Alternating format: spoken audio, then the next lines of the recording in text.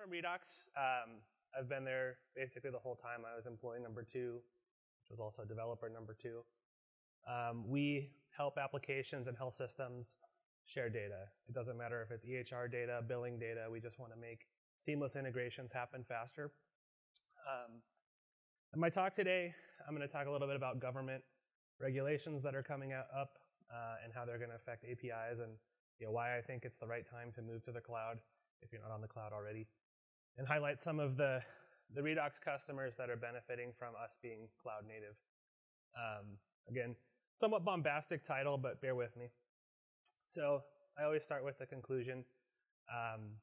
The government is going to upheave the way data is shared. Starting as soon as next year, there's going to be a lot of new requirements for APIs to be stood up by both payers and providers. We already have some of that in the wild, but it's going to be much more comprehensive. There's a ton of potential for this. I think it doesn't take like a PhD to see that if you have access to data, you can become more informed, both as a consumer or a patient. But there's also a great risk of it blowing up.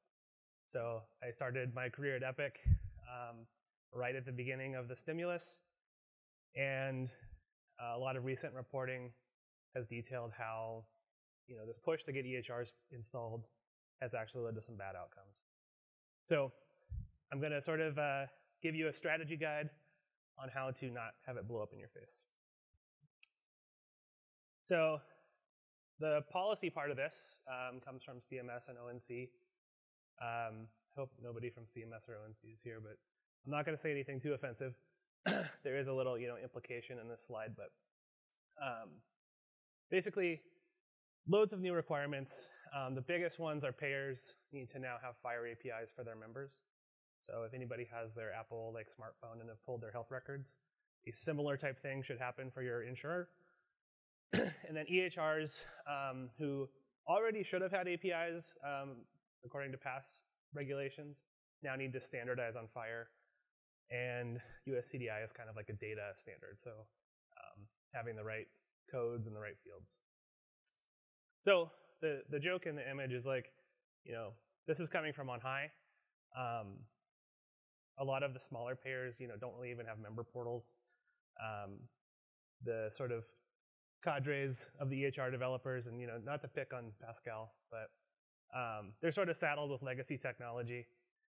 And then patients, still struggle to get paper records. So we're kind of doing a quantum leap in some cases. So you might ask why. Again, I think it's very well known that healthcare is very expensive in the United States, and the theory is that APIs can do a couple things. So increase competition, so making it easier to just move between payers or providers, making consumers more informed, so you can pull your claims and see I'm not getting a good deal. And the holy grail is really healthier patients, right? So if you have access to your lab results on your smartphone, theoretically you get healthier because you're looking at your lipids more. So I think there's reason to be skeptical of all of those, but it's worth trying, in my opinion. And I mentioned there isn't a great track record of this. If you haven't read this piece yet from Kaiser News Network, it is very, very detailed and has a lot of horrible, horrible stories about patients being harmed by sort of misconfigured EHRs or interfaces that weren't running. And they sort of trace it back to this government stimulus to adopt EHRs. So there is sort of a really huge risk for pushing APIs before they're ready. And I'm going to get into that a little bit. It's kind of why I call it Armageddon. To me, Armageddon comes in 2 flavors, and these are things I've seen in the wild at Redox. On one hand, you have innovative companies who want to connect with EHRs, want to connect with payers, and get data to do useful things. But there's just so many different implementations out there that they can't go fast. This is sort of Redox's core mission, is helping those people scale. So we go out and and clean up the differences between data sources and let them integrate once. The other side of the Armageddon coin here, great soundtrack, by the way, are firms who would otherwise be doing innovative things. Say an EHR company, they could be putting money into making their product more usable. Like, I think usability is a huge challenge. Doctors are burning out at record rates. But instead, they're focusing efforts on APIs, right? So either they don't focus on the right features or they go out of business. So I want to talk about number one first, these hundreds of different silos. Part of what the team I used to be on at Redox does is go out and read API specs for our customers, code to those APIs, and then map it back to our standard API. So this is a message from Slack from this guy, Chris. He's pretty funny. We got a request for an API, and it just had like this totally custom auth method, which is no problem. We have like a nice framework for doing the code. It's a pretty quick turnaround, but he just kind of like had to rant a little bit. And their 404 page had this little person. If this is your company, I'm sorry to mock you. I don't actually know who it is, but this is really the status quo. So of the 50, 60 EHRs we've integrated with, no two are alike. And there is some stuff in this legislation that like says we should start to converge on FHIR, but there's lots of variability you can put into FHIR still. That number at the bottom is what CMS estimates is going to be invested in the payer side of standing these things up. And this $400 million is what the ONC side estimates it's going to cost for EHR vendors to stand this up. So we're talking about almost $1 billion to be invested in new technology. Thankfully, this is not like taxpayer directly funded. This is those companies having to make these investments. But it's going to trickle down to us somehow, right? Either your insurance premiums are going to go up, or doctors need to, spend more money on their EHR product or license new modules. So, yeah, my call to arms is like, let's spend this money on a future-proof solution rather than trying to like reuse our legacy infrastructure. I wanted to just highlight a Redox customer who's using us to solve this problem right now. So like I mentioned, this is the status quo. Point Click Care is a Canadian company, actually, and they're a cloud-based EHR. They're the North American leader in long-term post-acute care settings. You can't really think of a more appropriate type of product that needs integration, right? If you're post-acute, you would really want that people caring for you after you leave the hospital to know everything about what happened in the hospital. But they struggle because there's so many different systems out there, and there's so many different endpoints. And then once you actually find, the sort of address of who you need to talk to, their data variations can like slow you down. So Point Click Care builds one connection to us, and then we're able to multiplex it out and connect to all the different kind of systems they want to. So whether it's HL7 version 2 sort of admission notifications or sharing CDA documents back and forth, we just kind of run with all their integration needs, and their development team stays really lean on their side. So this is like actively making an impact for hundreds of thousands of patients, and we're going to keep growing that to the millions and tens of millions. So part two, I think maybe applies to more people in this room. This is just you trying to build an API and falling on your face, or spending so much money on it, you go out of business.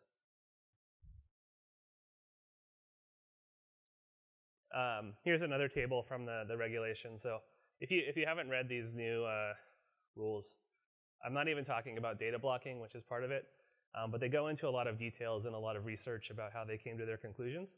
And this one really stands out to me. So this is from sort of that previous round of regulations, and what it did to the number of EHRs in the market.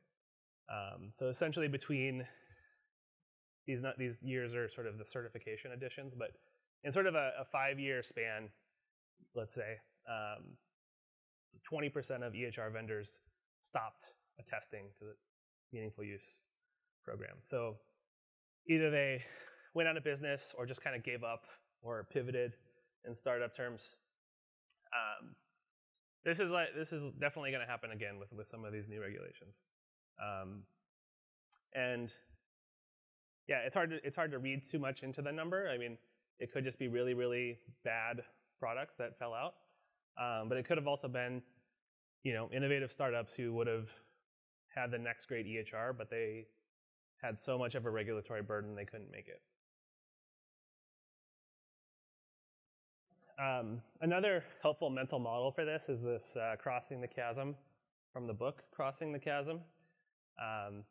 This is actually like a technology adoption curve. I think it was first developed by some rural sociologists to explain farming technology adoption. But in essence, you have this sort of early group who can sort of see a little bit of what's coming, and they buy in early. Then there's this majority, and then there's the laggards. What happened with EHRs and what's happening with these API rules is we're sort of pushing people across the chasm before they're ready. The chasm is usually something that startups worry about. So you need to figure out how to get people to buy your product so you can get across the chasm. Otherwise you fail. When it comes to big established companies who don't necessarily have API competencies, you can sort of just like fall into the chasm. It becomes very hard to keep up and to sort of reinvent yourself as a cloud company or as an API company. I kind of developed a meme. You can steal this. I think that when it comes to being API driven, and we sort of talk about the API economy a lot,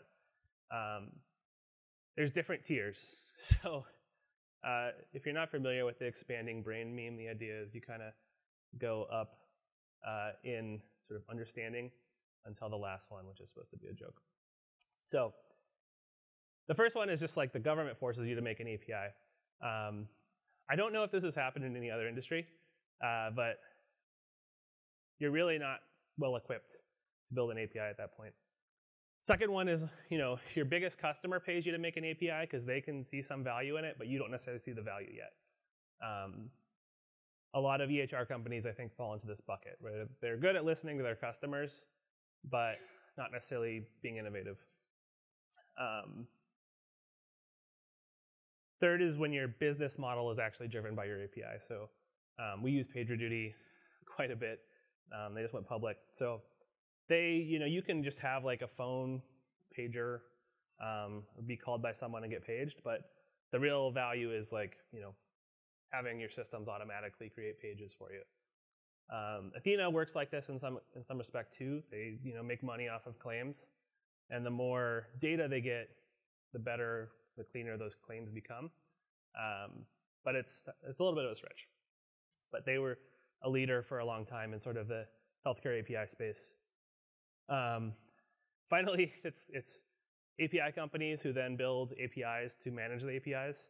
I think Redox is like that, and AWS is very much like that, right? You can script everything in your AWS. Yeah. So what the cloud gives you is the ability to jump from, say, that like very small brain to one of the bigger brains right away.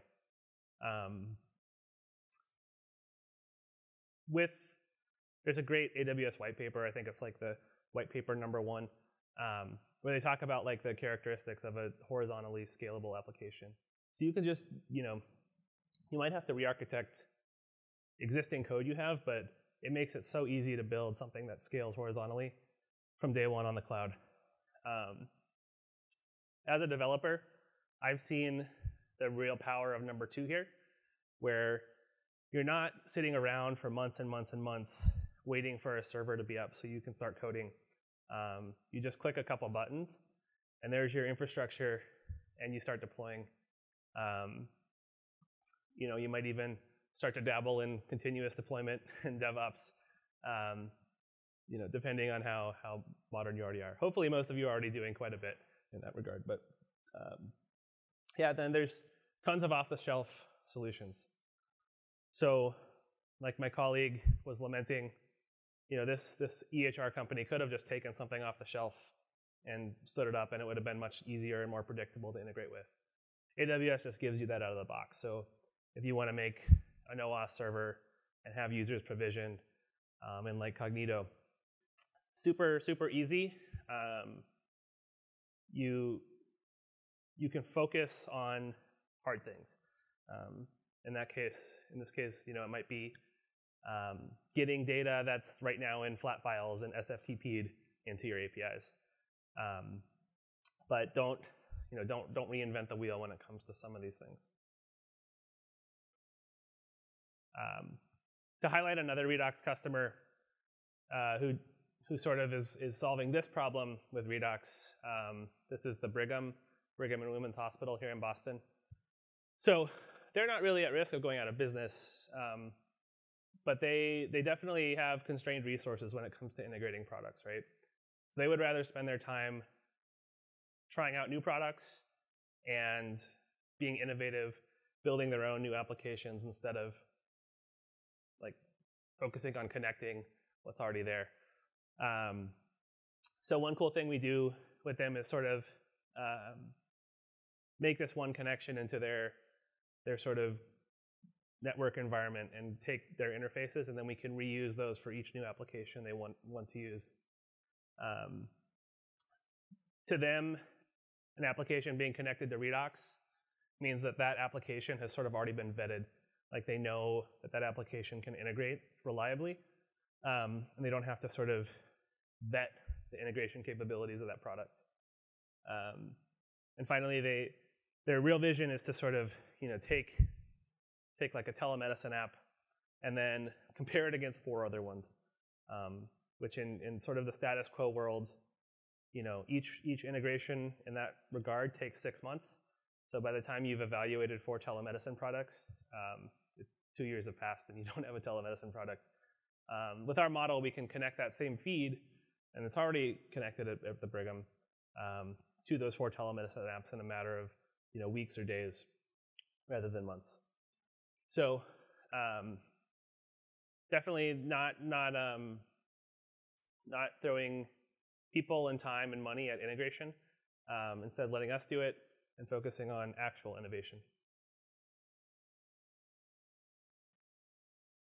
So we have time for questions. I just wanted to kind of reiterate this new government policy, I think is going to be tremendous in terms of the sort of upheaval of our industry. There's a huge potential for positive improvement as well. So it's not just a complete waste of time. There's real things we can sort of foresee happening that will ultimately lead to cheaper healthcare and healthier patients. But we really need to focus on the scalability and the architecture of the solutions that are built, so we don't end up with the status quo again. And just in case you want to comment on this, CMS and ONC have extended the comment deadline to June 3rd. It was May 3rd before, so good timing for this conference. Many of the things in the CMS rule are slated to take effect on January 1st. So depending on what the final rule looks like, that might change. And then the ONC stuff has a little bit of a certification hook attached to it as well. So we don't know about that. But thanks everybody for coming out so early.